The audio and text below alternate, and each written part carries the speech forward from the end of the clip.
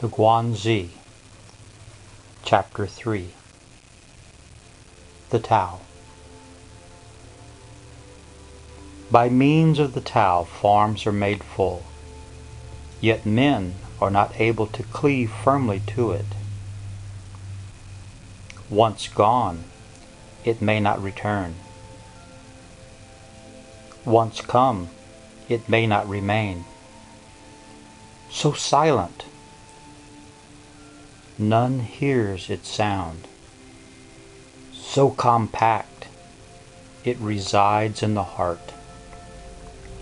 So dark, invisible of form, so overflowing, it is born along with me.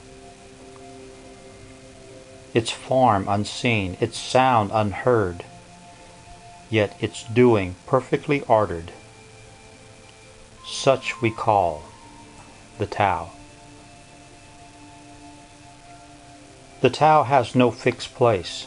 It dwells at peace in a good heart. When the heart is tranquil and the Qi aligned, the Tao may be made to stay. The Tao is not distant. People gain it in being born. The Tao never departs. People rely on it for awareness. How compact! As though it could be bound up. How remote! As though exhausting all nothingness.